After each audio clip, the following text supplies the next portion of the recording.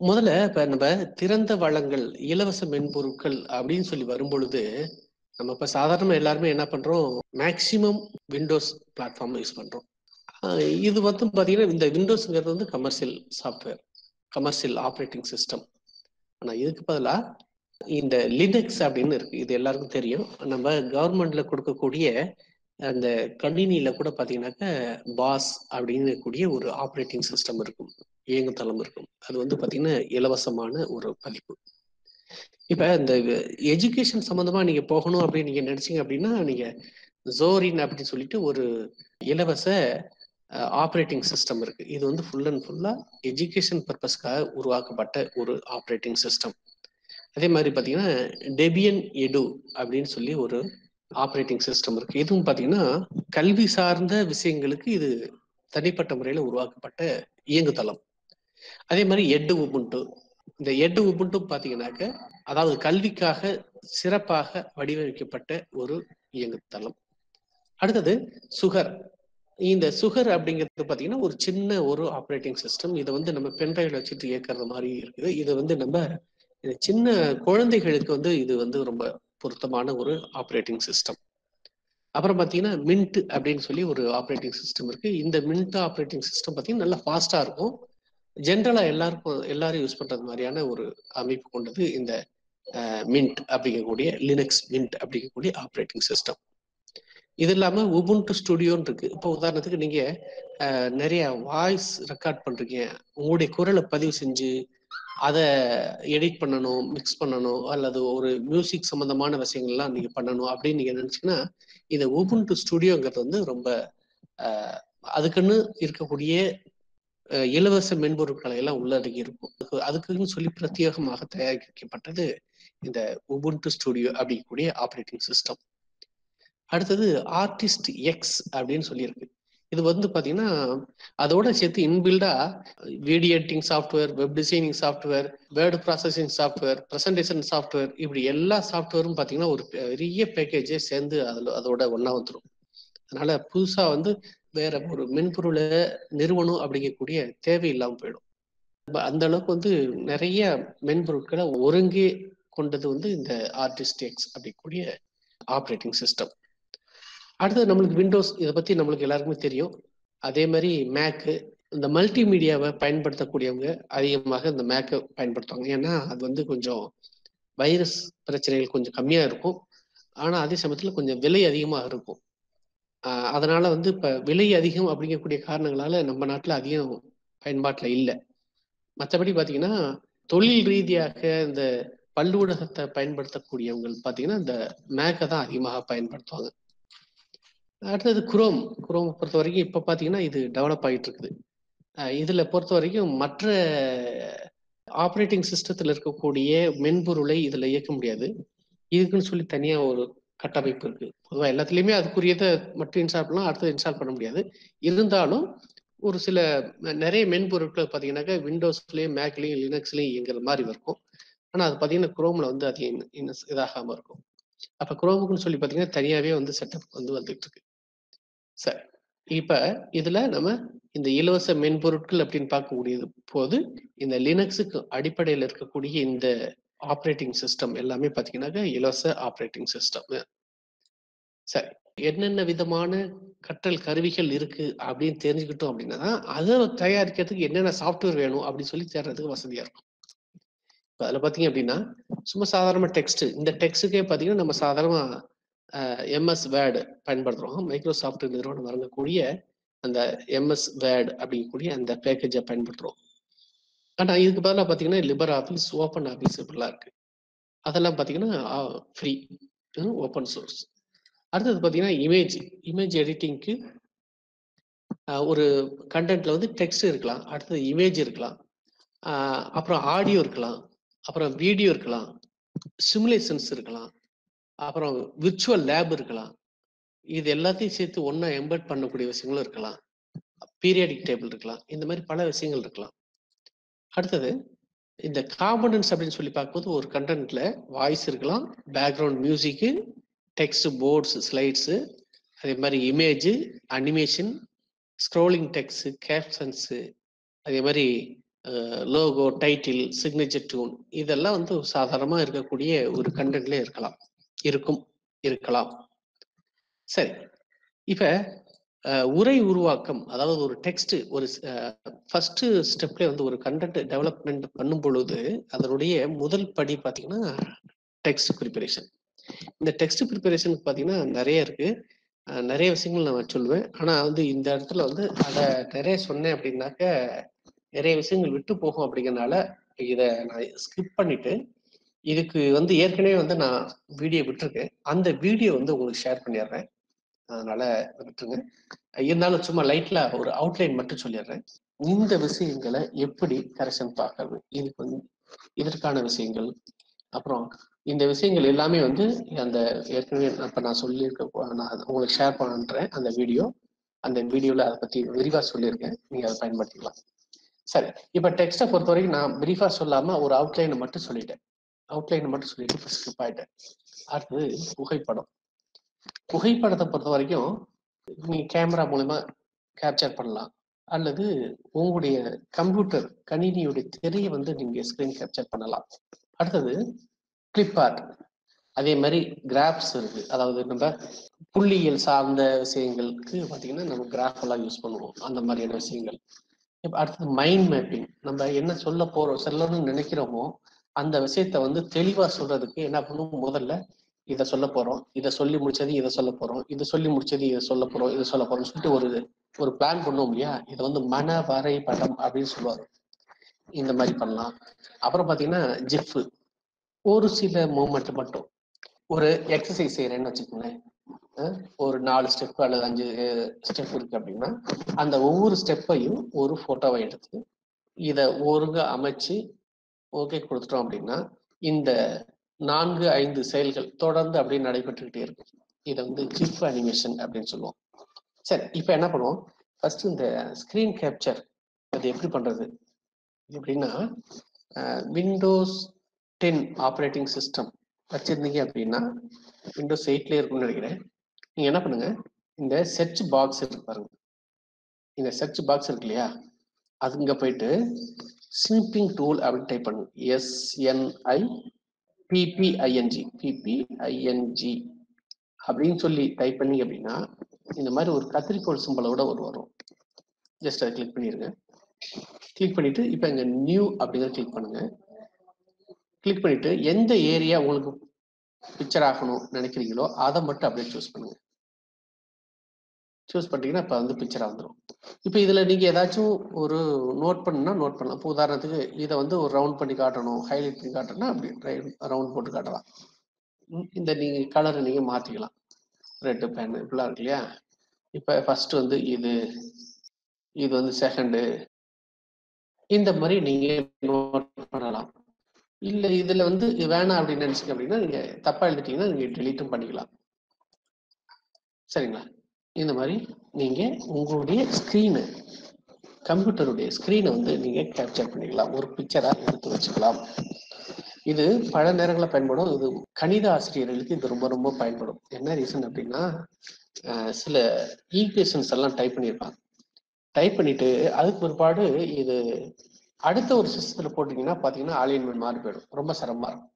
அப்ப அந்த மாதிரியான நேரங்கள்ல இந்த மாதிரி நீங்க பிக்சர் ஆக்கிட்டு அந்த விஷயத்த உள்ள வச்சுட்டீங்க அப்படின்னா நீங்க எங்க எடுத்துட்டு போனாலும் எந்த சிஸ்டத்துல போட்டாலும் ஃபாண்ட் பிரச்சனை வராது, அதே மாதிரி அலைன்மெண்ட் பிரச்சனை வராது. அப்ப இந்த மாதிரி நீங்க பயன்படுத்திக்கலாம்.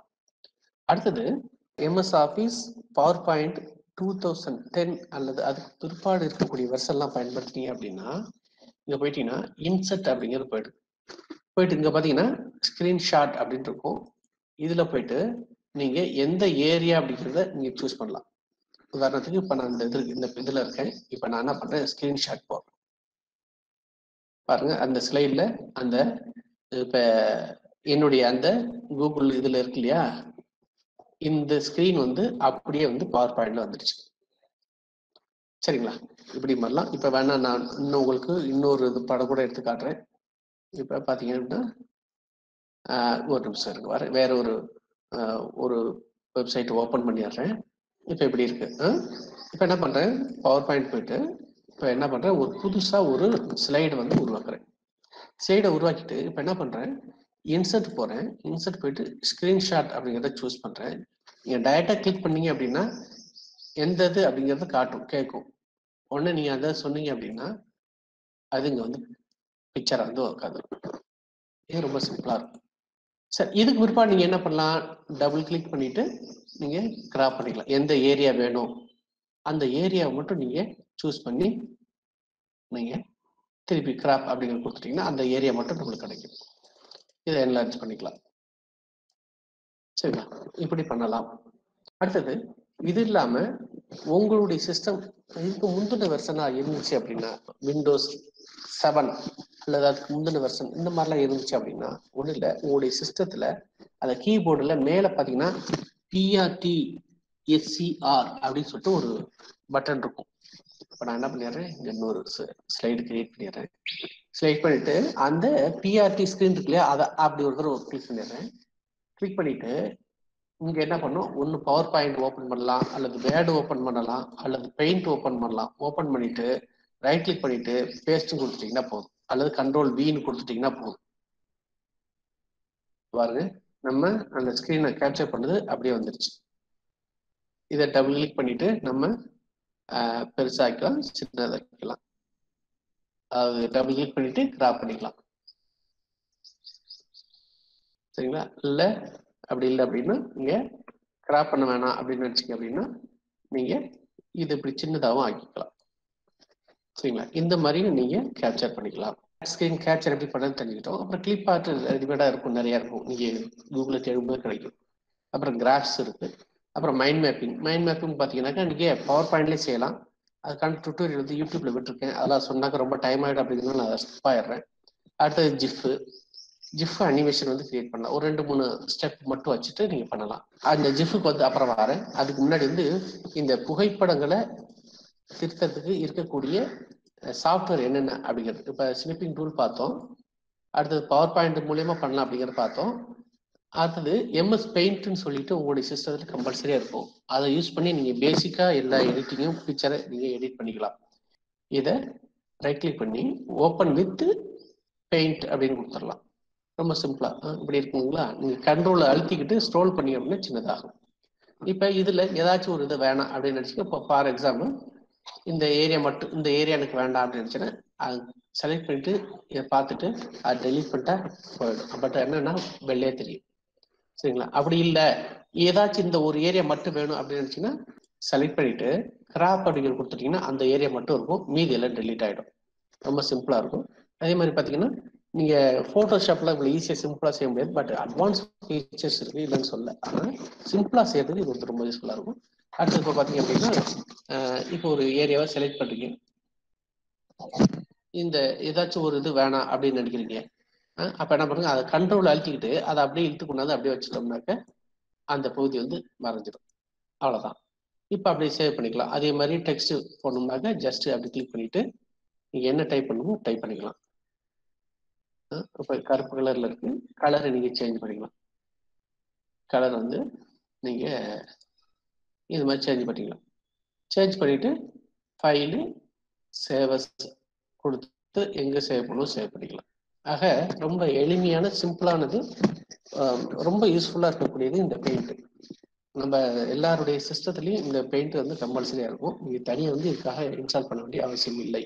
பொதுவாக பார்த்தீங்கன்னா இந்த புகைப்படம் திருத்தத்துக்கு பார்த்தீங்கன்னாக்க அடோப் போட்டோஷாப் தான் நிறைய பேர் பயன்படுத்துறாங்க. ஆனால் அடோப் போட்டோஷாப் பார்த்தீங்கன்னா கமர்ஷியல் சாஃப்ட்வேர். எப்பொழுதுமே அடோபோடைய ப்ராடக்ட் எல்லாமே பார்த்தீங்கன்னா நல்ல ஹை குவாலிட்டி கிடைக்கும், அவுட்புட் நல்லா இருக்கும். ஆனால் அதே சமயத்தில் நல்லா கற்றுக்கிட்டா மட்டும்தான், அதை உட்காந்து கற்றுக்கிட்டோம் மட்டும்தான் அதை பயன்படுத்த முடியும். நம்ம விண்டோஸ் பிளாட்ஃபார்ம் பார்த்தீங்க அப்படின்னா எல்லாருக்குமே கற்றுக்கிறது ரொம்ப ஈஸியாக இருக்கும்.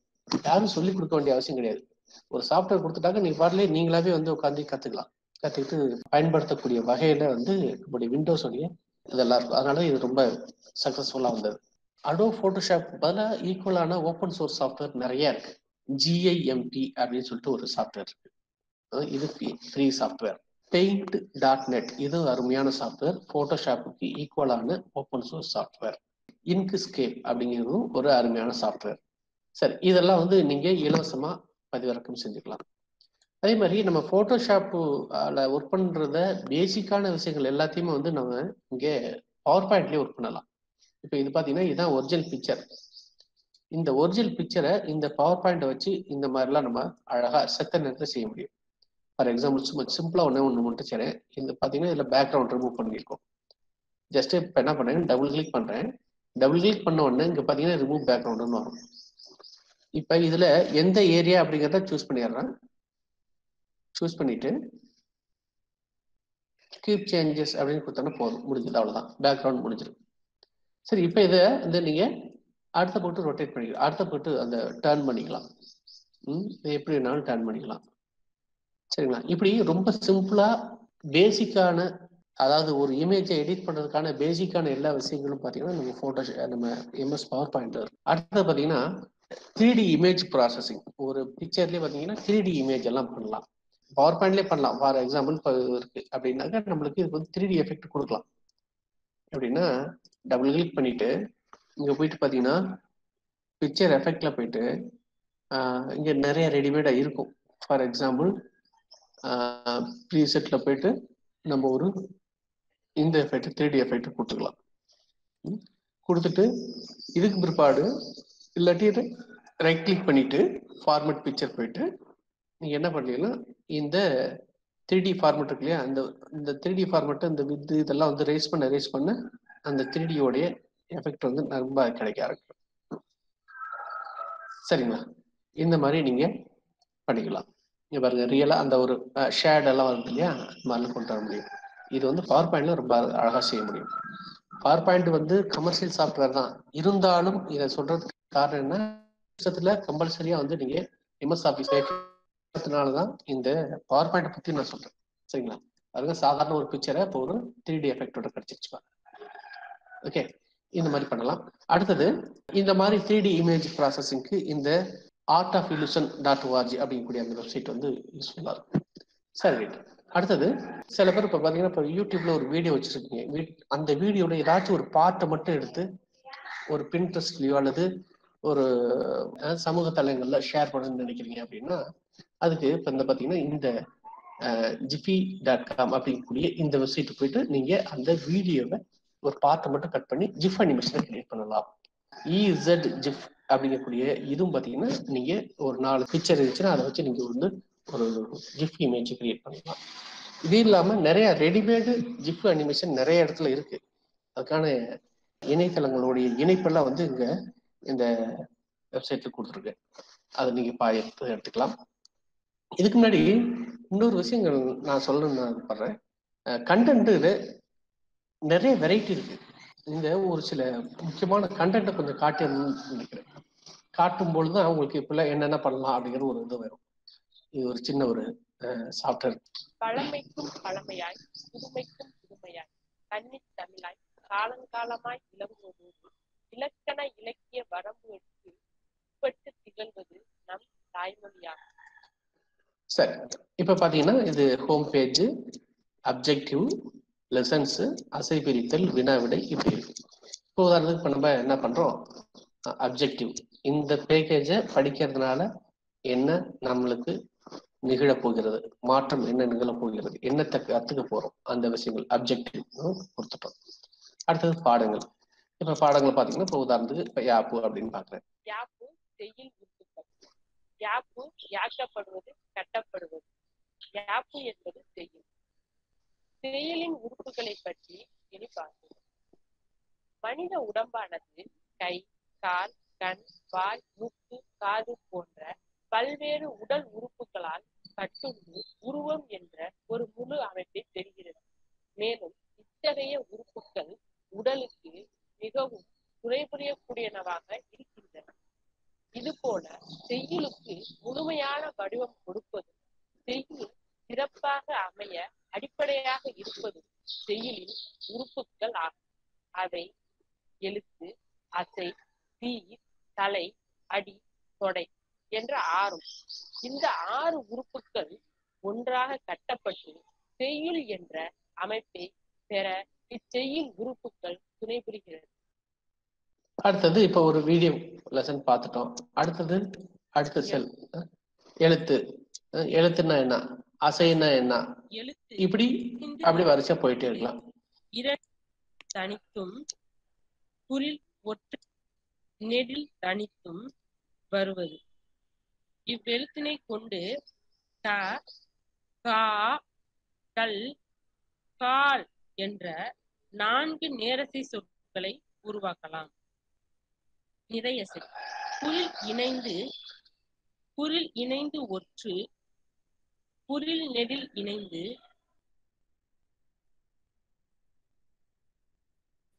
இவை நிறையசை ஆகும். இப்ப இதே மாதிரி என்ன பாத்தீங்கன்னா, இந்த ஹோம் பேஜ்ல பாத்தீங்கன்னா இந்த என்னென்ன இருக்கு, யாப்பு, எழுத்து, அசை, சீர், தலை, அடி, தொடை இப்படி இருக்கு. இதுல ஏதாச்சும் வந்து இப்ப இந்த வீடியோல ஏதாவது சந்தேகம் இருக்கு அப்படின்னாக்கா நம்ம உரைநடை கிளிக் பண்ணிக்கலாம். உரைநடை கிளிக் பண்ணோம்னா எழுத்துன்னா என்ன அப்படிங்கிற யாப்புன்னா என்ன அப்படிங்கிற விவரம் வரும். இப்ப இதுல பாத்தீங்க அப்படின்னா நீங்க இந்த டெக்ஸ்டுக்குரிய வீடியோ வேணும்னு நினைச்சீங்கன்னா நீங்க இங்க பண்ணிடலாம். சரிங்களா? இப்ப யூசர் ஃப்ரெண்ட்லியா பார்த்துட்டு இருக்கோம். பார்த்த உடனே அடுத்த லெசன், இந்த ஒரு லெசன் படிச்சு முடிஞ்சோடனே அடுத்த லெசனுக்கு போயிடுறோம். அப்படி ஸ்கிப் பண்றோம். வெறும் டெக்ஸ்ட்டை மட்டும் பார்த்துட்டு வேணாலும் போகலாம். இப்ப காணொலியில இருக்கும் அப்படின்னா சீரு, தலை, அடி, தொடை இப்படி வந்து நம்ம போயிட்டே இருக்கலாம். சரி, இப்ப இதெல்லாம் படிச்சு முடிச்சாச்சு. படிச்சு முடிச்சதுக்கு முற்பாடு அப்புறம் என்ன பண்ணலாம், இந்த அசைபிரித்தல் இந்த மாதிரியான விஷயங்கள். அப்புறம் பாத்தீங்கன்னா குயிஸ் கொடுக்கலாம். ஆக்சுவலா வந்து இது வந்து ஃபிளாஷ்ல டெவலப் பண்ணது. இப்ப ஃபிளாஷ் வந்து 2020 வந்து க்ளோஸ் ஆயிடுச்சு. அதனால என்னன்னா இப்ப அந்த ஃபிளாஷ்ல பண்ணது எல்லாமே ஒர்க் ஆக மாட்டேங்குது. இது எது பாத்தீங்கன்னா நீங்க விண்டோஸ் 7 வச்சிருந்தீங்க அப்படின்னா அதுல ஒர்க் ஆகும். அதே மாதிரி விண்டோஸ் 10லயே அப்டேஷன் கொடுக்காம இருந்தீங்க அப்படின்னா அதுல வந்து கரெக்டா ஒர்க் ஆகும். அப்ப இதுல பாத்தீங்க அப்படின்னா இந்த லெசன் படிச்சோம் இல்லையா, படிச்சதுக்கு கொஸ்டின், அந்த கொஸ்டின் போட்ட உடனே அதுக்கு 4 ஆன்சர் கொடுத்துருக்கோம். சரியானதை கிளிக் பண்ணோம் அப்படின்னா சரி சொல்லி தரும். அதே மாதிரி அடுத்தது இப்படியே வரிசையா வந்து எத்தனை கொஸ்டின் இருக்கும், 20 கொஸ்டின்னா 20 கொஸ்டின் போயிட்டே இருக்கும். அதுக்கு முற்பாடு ரிவ்யூ. ஃபர்ஸ்ட் கொஸ்டின் நீ கிளிக் பண்ணது இவ்வளவு, அது இந்த ஆன்சரு, ஆனா சரியான ஆன்சர் இது இப்படின்னு சொல்லிட்டு அந்த ரிவ்யூ வரும். அதெல்லாம் முடிஞ்ச பிற்பாடு நீ எத்தனை பெர்சன்டேஜ், எத்தனை மார்க் வாங்கியிருக்க, குயிஸ் அட்டன் பண்றதுக்கு எவ்வளவு நேரம் யூஸ் பண்ண, இந்த மாதிரி இந்த டேட்டாலாம் வரும். இந்த மாதிரி வந்து இதை வந்து interactive multimedia self learning page அப்படிங்கும். இந்த மாதிரிலாம் ஒரு கண்டென்ட் வந்து இது பண்ணலாம். சரி, இதே மாதிரி இன்னும் நிறைய இருக்கு. கொஞ்சம் டைம் பத்தாதனால கொஞ்சம் ஃபாஸ்டா போயிடுறேன். இது வந்து புகைப்படத்தை திருத்தத்துக்கு இருக்கக்கூடிய விஷயங்கள். அடுத்தது குரலை பதிவு செய்யறதுக்கு, நம்முடைய வாய்ஸை ரெக்கார்ட் பண்றதுக்கு இருக்கக்கூடிய ஒரு சாஃப்ட்வேர் பார்த்தீங்கன்னா, நீங்க விண்டோஸ் 10 வச்சிருக்கீங்க அப்படின்னா இந்த சர்ச் பாக்ஸ்ல வாய்ஸ் ரெக்கார்டிங் அப்படின்னு சொல்லி போட்டீங்கன்னா ஒரு சின்ன ஒரு டூல் வரும். அதை வச்சு நீங்க ரெக்கார்ட் பண்ணிக்கலாம். என்ன சில காரணங்களால் அது கொலாப்ஸ் ஆயிடுச்சு. பட் இங்க பாத்தீங்கன்னா உங்களதுல ஒர்க் ஆகும். விண்டோஸ் 10 ஆப்ரேட்டிங் சிஸ்டம் வச்சிருந்தா நீங்க இந்த சர்ச் பாக்ஸ்ல வாய்ஸ் ரெக்கார்டர் அப்படின்னு சொல்லி டைப் பண்ணீங்கன்னா வரும். அதை வச்சு நீங்க கம்பல்சரியா எல்லா சிஸ்டத்துலயும் இருக்கும். நீங்க தனிப்பட்ட முறையில் இது சாஃப்ட்வேர் இன்ஸ்டால் பண்ணுற அவசியம் இல்லை, அதுலயும் இருக்கும், யூஸ் பண்ணிக்கலாம். அப்படி இல்லை அப்படின்னா அடாசிட்டி அப்படின்னு சொல்லிட்டு சாஃப்ட்வேர். இந்த அடாசிட்டிங்கிறது வந்து ரொம்ப ரொம்ப அருமையான சாஃப்ட்வேர். மல்டி ட்ராக் ரெக்கார்டிங்லாம் இருக்கு. அதாவது மல்டி ட்ராக்னா ஒரு ட்ராக்ல வந்து நம்மளுடைய குரலை வச்சுக்கலாம், இன்னொரு ட்ராக்ல வந்து மியூசிக், இன்னொரு ட்ராக்ல வந்து ட்ரம் பேடு, அதாவது இன்னொரு ட்ராக்ல வந்து பியானோ, இந்த மாதிரி சொல்லிட்டு நிறைய வரிசையை அடிக்கடிக்க வச்சு அந்த மாதிரி வந்து அதை எல்லாத்தையும் சேர்த்து ஒன்னா ஒரே ஃபைல்ல கன்வெர்ட் பண்ணலாம். ஏதாவது மல்டி ட்ராக் ரெக்கார்டிங் அப்படின்னு சொல்லுவாங்க. அப்ப அந்த மாதிரியான விஷயங்கள்லாம் வந்து நீங்க அடாசிட்டில பண்ணலாம். அது பாத்தீங்கன்னா நீங்க சாதாரணமா அதிகமா யூஸ் பண்ணக்கூடியது அடோப் ஆடிஷன் யூஸ் பண்ணுவாங்க. அடோப் ஆடிஷன் வந்து கமர்ஷியல் சாஃப்ட்வேர். அதுக்கு ஈக்குவலான அதில் இல்லாத சில விஷயங்கள், நிறைய விஷயங்கள் கூட இந்த ஃப்ரீயா இருக்கக்கூடிய இந்த அடாசிட்டி அப்படிங்கக்கூடிய சாஃப்ட்வேர்ல இருக்கு. அதை நீங்க பயன்படுத்திக்கலாம். அதே மாதிரி ஓசன் ஆடியோ, இது வந்து ஒரு சின்ன சாஃப்ட்வேர். இது இல்லாம இந்த கூல் எடிட் ப்ரோ அப்படின்னு சொல்லிட்டு ஒரு சாஃப்ட்வேர் இருக்கும். இந்த கூல் எடிட் ப்ரோங்கிறது வந்து இன்னைக்கு பிராட்காஸ்டிங் இதுகள்ல ரொம்ப யூஸ் பண்ணிட்டு இருக்காங்க. இது என்னன்னா இந்த கூல் எடிட் ப்ரோ தான் பின்னாடி வந்து அடோப் ஆடிஷனா மாறுச்சு. ஆனா இருந்தாலும் இந்த கூல் எடிட் ப்ரோவை இதுக்குன்னு சொல்லி நிறைய அபிமானிகள் நிறைய இருக்காங்க. ஏன்னா அவ்வளவு யூசர் ஃப்ரெண்ட்லியா இருக்கும், சிம்பிளா இருக்கும், ரொம்ப அருமையா இருக்கும். இது பாத்தீங்கன்னா இது வந்து கமர்ஷியல் சாஃப்ட்வேர் தான், இருந்தாலும் 21 நாள் நீங்க எந்த பிரச்சனையும் இல்லாம ஃபுல் ஃபியூச்சரையும் யூஸ் பண்ணலாம். அதனால இதை கொடுத்துருக்கேன். இது நீங்க இங்க அந்த பாக்கியம்.wordpress.com அப்படின்னு சொல்லிட்டு ஒரு வெப் டைரக்டரி இருக்கு. அதுல போனீங்கன்னா இதெல்லாம் நீங்க டவுன்லோட் பண்ணிக்கலாம். சரி, அடுத்தது இசையை உருவாக்குறது. இப்ப வாய்ஸ் பார்த்தோம், இசை வந்து நீங்களே வந்து உருவாக்கலாம், கம்போஸ் பண்ணலாம். அதுக்கு பாத்தீங்கன்னா LMMS அப்படின்னு சொல்லிட்டு ஒரு ஓப்பன் சோர்ஸ் சாஃப்ட்வேர் இருக்கு. இந்த சாஃப்ட்வேர் வந்து இந்த கீபோர்டுலாம் வாசிக்கிறோம் இல்லையா, அதுக்கு பதிலாக இருக்கக்கூடிய free software, open source software. அடுத்து இந்த ஹைட்ரஜன் அப்படின்னு சொல்லிட்டு ஒரு சாஃப்ட்வேர் இருக்கு. இது பாத்தீங்கன்னா இந்த ட்ரம் பேட், இந்த தாளம் சார்ந்த இசையை உருவாக்குவதற்கு இருக்கக்கூடிய ஃப்ரீ சாஃப்ட்வேர், ரொம்ப அருமையான சாஃப்ட்வேர். அதே மாதிரி டக்ஸ் கிட்டார், இது வந்து கிட்டார் சிஸ்டத்துல நீங்க இந்த ஒரு கிட்டாரை பயன்படுத்தலாம், அதுக்காக இருக்கக்கூடிய ஒரு சாஃப்ட்வேர். இது இல்லாம இந்த நோட்ஸ் இருக்கு பார்த்தீங்களா, அந்த நோட்ஸ் எல்லாம் வந்து நீங்க பிடிஎஃபா கன்வெர்ட் பண்ணலாம். மியூசிக் நோட்ஸ் இருக்கு, அந்த நோட்ஸை பிடிஎஃபா இது பண்ணிக்கலாம். இந்த பாட்டை ராகத்தை அப்படியே வந்து நோட்ஸ்ல எழுதும். இப்போ சாதாரணமாக என்ன பண்ணுவோம், தந்தனை தத்தனை தந்தனை இப்படி சொல்லி நம்ம தாளம் எழுதுவோம் இல்லையா, அதே மாதிரி சரிகம பதனின்னு சொல்லி கர்நாடிக்ல பண்ணுவோம் இல்லையா, இதே மாதிரி யூனிவர்சல்ல நம்மளுக்கு பார்த்தீங்கன்னா அந்த ஒரு 4 கோடு அல்லது 8 கோடு போட்டு அந்த ரைட் எழுதுவாங்க இல்லையா, அந்த சிம்பிள்லாம் போட்டிருப்பாங்க இல்லையா, அந்த மாதிரி மாற்றக்கூடிய சாஃப்ட்வேர் வந்து இது. அடுத்தது ஸ்கோர் கிளவுட், இது வந்து ஆன்லைன், இதுவும் பார்த்தீங்கன்னாக்க ஆடியோ வந்து நோட்ஸா மாற்றி கொடுக்கும். அப்புறம் சில நேரங்களில் இது கொஞ்சம் அக்யூரசி கொஞ்சம் கம்மியா இருக்கும், இருந்தாலும் நிறைய வந்து பண்ண முடியும். அதே மாதிரி பார்த்தீங்கன்னா அந்த நம்ம ஒரு பாட்டு பாடுறோம் அப்படின்னா அந்த அதே ராகத்துல பியானோ வாசிக்கும், அந்த மாதிரிலாம் பண்ண முடியும். சரிங்களா? அடுத்தது இந்த அக்குஸ்டர், இது வந்து பாத்தீங்கன்னா ஒரு சாங்கை வந்து மியூசிக்கை மாத்துறதுக்கு பயன்படுத்த ஒரு லிமிட் ஓரளவுக்கு பண்ண முடியும். இது பாத்தீங்கன்னா ஏற்கனவே பார்த்தோம், ஷூட் பண்ணலாம், அனிமேஷன் இருக்கலாம், அது அந்த அனிமேஷன் வந்து 2D இருக்கலாம், 3D இருக்கலாம், மார்பிங் இருக்கலாம், ஃபேஷியல் மார்பிங் இருக்கலாம், ஒயிட் போர்டு அனிமேஷனா இருக்கலாம், பிபிடிஏ வீடியோ கன்வெர்ட் பண்ணிக்கலாம். அதே மாதிரி பாத்தீங்கன்னா பனோரமிக் வீடியோ இருக்கு, 360 வீடியோ இருக்கு, டியூயல் லாங்குவேஜ், அதாவது ஒரே வீடியோ, அந்த வீடியோவில் இங்கிலீஷ்லயும் வாய்ஸ் இருக்கும், தமிழ்லையும் வாய்ஸ் இருக்கும், நம்ம சூஸ் பண்ணிக்கலாம். சூஸ் பண்ணிட்டோம்னா அது மாதிரி அந்த லாங்குவேஜில் கேட்க முடியும். அது மாதிரியான வீடியோஸ் எல்லாம் இருக்கு. அப்புறம் டுட்டோரியல்ஸ், சொல்லி கொடுக்கக்கூடிய விஷயங்கள், இதை போய் கிளிக் பண்ணு, இங்கே போய் கிளிக் பண்ணு, மவுஸ் எல்லாம் மூவ் ஆகும், அந்த மாதிரி ஹைலைட் பண்ணி காட்டுறது, இந்த மாதிரிலாம் இருக்கும். அது வந்து டுட்டோரியல் வீடியோஸ் அப்படிம்போம். இந்த மாதிரிலாம் இருக்கு. இந்த டுட்டோரியல் வீடியோஸ் பொறுத்த வரைக்கும் ஸ்க்ரீனை அப்படியே வந்து கேப்சர் பண்ணிக்கலாம். அடுத்தது ரியலா வந்து ஷூட் பண்ணி அது மாதிரி எடுத்துக்கலாம். சரி, அது இல்லாமல் இன்டராக்டிவ் வீடியோ இருக்கு. இப்போ உதாரணத்துக்கு நம்ம சாதாரண ஒரு கிளாஸ் எடுக்கும்போது ஒரு கான்செப்டை விளக்கி சொல்லிட்டு அதுல ஒரு கொஸ்டின் கேட்கிறோம். அந்த கொஸ்டினுக்கு சரியான பதில் வந்துச்சு அப்படின்னா அடுத்த கான்செப்ட் சொல்லுவோம். சரியான பதில் வரலன்னா என்ன பண்ணுவோம், அந்த முதல்ல சொன்ன கான்செப்டை திருப்பி இன்னொருத்தர விளக்கி சொல்லுவோம் இல்லையா. இந்த மாதிரி செய்யக்கூடிய இன்டராக்டிவ் வீடியோலாம் இருக்கு. சரிங்களா?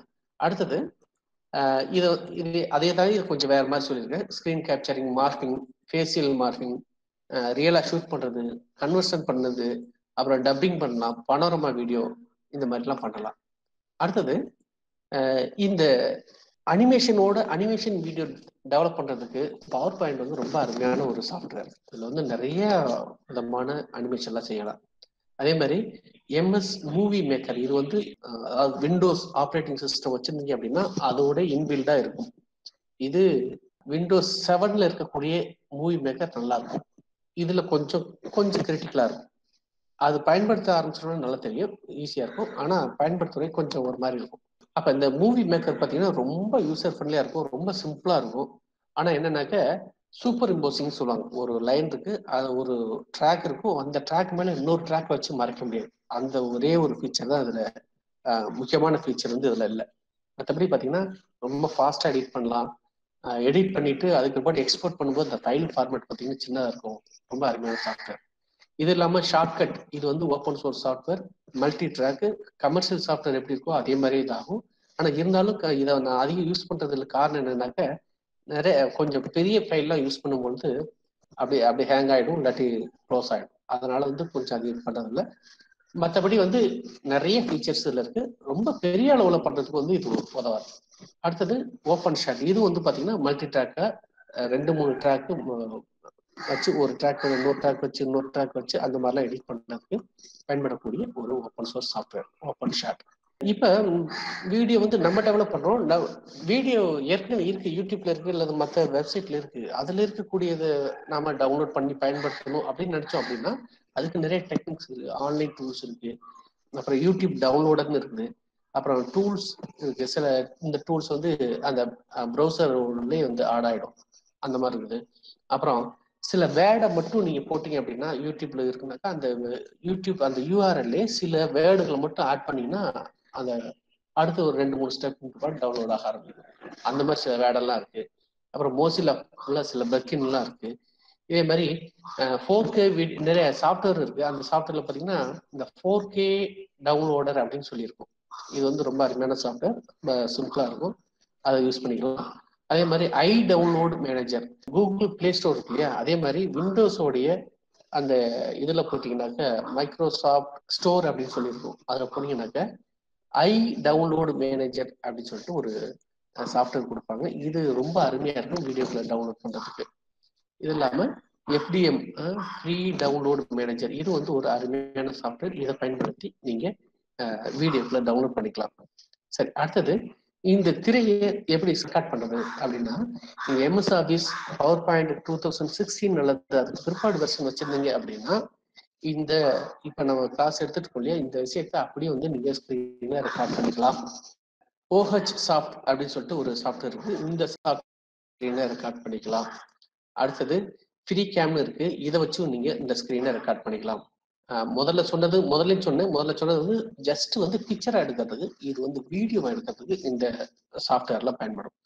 சரி, அடுத்தது சிம்பிள் ஸ்கிரீன் ரெக்கார்டர் அப்படின்றது, இது வந்து லினக்ஸுக்கு வந்து அதுவும் வந்து யூஸ்ஃபுல்லா இருக்கும். சரி, அடுத்தது எப்பொழுதும் பாத்தீங்கன்னா ஒரு பெரிய வீடியோ இருக்கு, நீங்க இப்ப நான் பேசிட்டு இருக்கேன், பேச ஆரம்பிக்கிறதுக்கு முன்னாடியே வந்து நான் ரெக்கார்டிங் போட்டேன், அப்ப தேவையில்லாத விஷயங்கள் இருக்கும். பேசி முடிஞ்சதுக்கு பிற்பாடு உடனே நான் ஆஃப் பண்ண மாட்டேன், கொஞ்சம் நேரம் போயிட்டே இருக்கும். அப்ப அதெல்லாம் தேவையில்லை. அப்ப அந்த மாதிரி நேரங்கள்ல இந்த விஷயத்தை நீங்க ஒரு வீடியோ எடிட்டிங் சாஃப்ட்வேர்ல உள்ள கொண்டுட்டு போயிட்டு அந்த தேவையில்லாத பகுதியை கட் பண்ணலாம். கட் பண்ணிட்டு பழையபடி ரெண்டரிங் போட்டீங்கன்னா அதுக்கு அந்த எக்ஸ்போர்ட் பண்றதுக்கு அந்த பகுதியில் தேவையில்லாத பகுதியை நீக்கி விட்டு தேவையான பகுதி மட்டும் நீங்க வீடியோ கிரியேட் பண்ணது ரொம்ப டைம் எடுக்கும். ஆனா அதுக்கு பதிலா இந்த வீடியோ கட்டர்னு இருக்கு, அந்த சாஃப்ட்வேர்ல பாத்தீங்கன்னா உதாரணத்துக்கு பாத்தீங்கன்னாக்க ஆவிட் மக்ஸ் அப்படின்னு சொல்லிட்டு ஒரு சாஃப்ட்வேர், இந்த சாஃப்ட்வேரை பயன்படுத்தி நீங்க கட் பண்ணி அப்படின்னா உடனடியா அடுத்த 2 செகண்ட்ல அடுத்த 1 நிமிஷத்துக்குள்ள அதை, அதாவது 1 மணி நேரம் வீடியோ வந்தாலும் அதை அப்படியே எக்ஸ்போர்ட் பண்ணி கொடுத்துரும். சரி, அதே மாதிரி வீடியோ ஃபைல் ஃபார்மட் வந்து நிறைய பிரச்சனை பண்ணும்.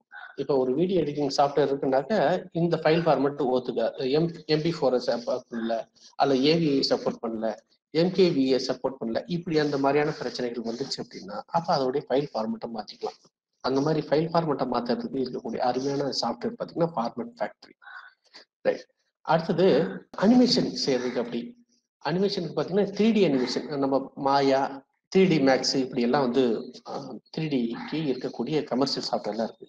இதுக்கு ஈக்குவலான ஓப்பன் சோர்ஸ் சாஃப்ட்வேர் அப்படின்னு சொல்லி பார்த்தீங்கன்னா பிளெண்டர் அப்படிங்கக்கூடிய சாஃப்ட்வேர். அடுத்தது கேரக்டர் அனிமேஷன் இருக்கு. கேரக்டர்னா ஒரு மனித உருவம், ஒரு பொண்ணோ அது பையனோ அந்த மாதிரிலாம் இருக்கு. இந்த மனித உருவத்தை மூவ் பண்ண வச்சு நாம சொல்லக்கூடிய விஷயத்துக்கு தகுந்த மாதிரி அதை மூவ் பண்ண வைக்கிறது, இதை வந்து கேரக்டர் அனிமேஷன் சொல்லுவோம். இதுக்கு டாஸ் 3D அப்படிங்கக்கூடிய ஒரு சாஃப்ட்வேர் இருக்கு, அது ஓப்பன் சோர்ஸ் சாஃப்ட்வேர். அடுத்தது இந்த பென்சில்லே டிரா பண்றது மாதிரி சில சின்ன அனிமேஷன்லாம் பார்த்துருப்பீங்க. அதுக்கு பார்த்தீங்கன்னா பென்சில் 2D அப்படின்னு சொல்லிட்டு ஒரு சின்ன சாஃப்ட்வேர், ரொம்ப சிம்பிளா இருக்கு, ரொம்ப சின்னது. அடுத்தது சிங்க்பிக், இது வந்து பாத்தீங்கன்னா நம்ம கிளாஸ்ல பண்றோம் இல்லையா, அந்த கிளாஸ்ல 2D அனிமேஷன்லாம் பண்றோம் இல்லையா, அந்த மாதிரியான அனிமேஷன்லாம் பண்றதுக்கு சிங்க்பிக் அப்படிங்கக்கூடிய சாஃப்ட்வேர் யூஸ் ஆகும். அடுத்தது ஸ்ட்ரைக் KZ, இது பாத்தீங்கன்னாக்க ஸ்டிக் மாதிரி ஒரு குச்சி மாதிரி, அந்த சண்டை போட்டுக்க அது மாதிரிலாம் பார்த்துருப்பீங்க, அந்த ஒரு குச்சி வச்சுக்கிட்டு அப்படியே அந்த சண்டை போடுறது மாதிரிலாம் இருக்கும். அந்த மாதிரி இது அனிமேஷன் கிரியேட் பண்றதுக்கு இந்த சாஃப்ட்வேர் யூஸ் ஆகும், சின்ன சாஃப்ட்வேர் தான். அடுத்தது கேரக்டர் அனிமேஷன் ஏற்கனவே சொன்னேன் இல்லையா, அதே மாதிரி மேக் ஹியூமன் கம்யூனிட்டி அப்படிங்கக்கூடிய இந்த ஒரு இதுல வந்து பாத்தீங்கன்னா ஒரு சின்ன சாஃப்ட்வேர் தராங்க, அதை வச்சு நீங்க அந்த மாதிரி கேரக்டர் அனிமேஷன் பண்ண முடியும். சரி, நகரும் முறை, இப்போ ஃபார் எக்ஸாம்பிள் பாத்தீங்கன்னா இப்ப இந்த மாதிரி டெக்ஸ்ட் ஸ்க்ரோல் ஆகுது பாத்தீங்களா, இதெல்லாம் வந்து நீங்க தனியா ஒரு சாஃப்ட்வேர் போகணுங்கிற அவசியம் கிடையாது, நம்ம பவர் பாயிண்ட்ல ரொம்ப அழகா பண்ணலாம். இப்ப அழகா பவர் பாயிண்ட்ல தான் பண்ணியிருக்கோம், இந்த மாதிரி பண்ணலாம். அடுத்தது இதையும் பாருங்க,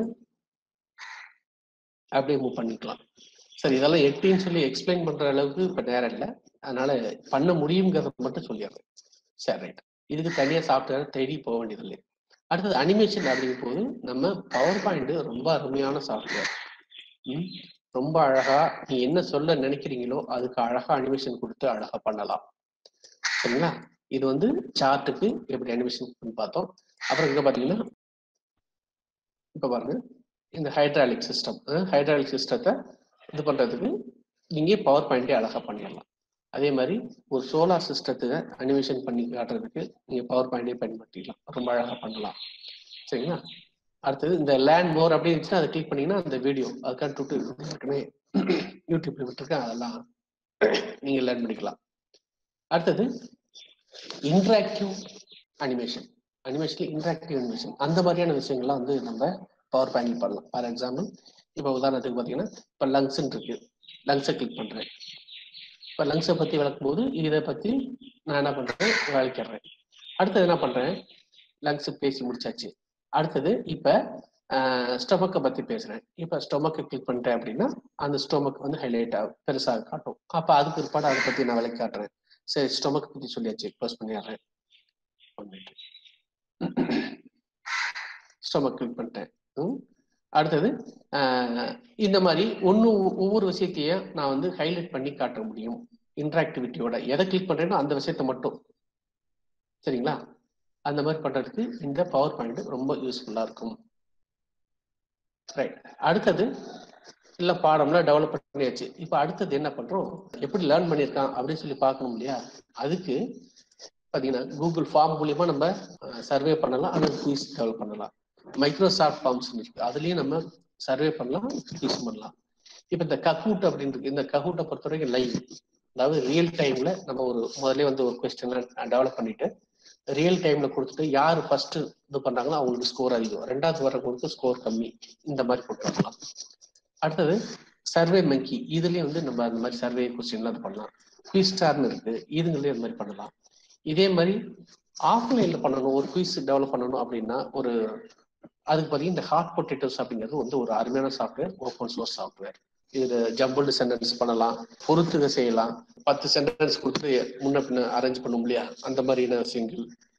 இந்த மாதிரி நிறைய விஷயங்கள் வந்து இந்த ஹாட் பொட்டேட்டோஸ் சாஃப்ட்வேர் பயன்படுத்தி செய்யலாம். அதுவும் இது எல்லாமே வந்து ஓப்பன் சோர்ஸ் சாஃப்ட்வேர். சரி, இப்ப நிறைய கண்டென்ட்லாம் டெவலப் பண்ணியாச்சு. வீடியோ டெவலப் பண்ணி வச்சிருக்கேன், ஆடியோ டெவலப் பண்ணி வச்சிருக்கேன், டெக்ஸ்ட் வச்சிருக்கிறேன், அப்புறம் அனிமேஷன்லாம் வச்சிருக்கேன், அப்புறம் குயிஸ் வச்சிருக்கேன், இதெல்லாம் வச்சிருக்கேன். இது எல்லாத்தையும் ஒருங்கா அமைச்சு ஒரு செட்டப், இதை கிளிக் பண்ணாங்க வரணும், இதை கிளிக் பண்ணாங்க வரணும், அந்த மாதிரி செய்யறதுக்கு இருக்கிறது இந்த ஜூம்லா அப்படின்னு சொல்லிட்டு ஒரு சாஃப்ட்வேர். அந்த சாஃப்ட்வேர் வச்சு நீங்க அதை கண்டென்ட் மேனேஜ்மெண்ட் சிஸ்டம் சொல்லலாம், அந்த மாதிரிலாம் பண்ணலாம்.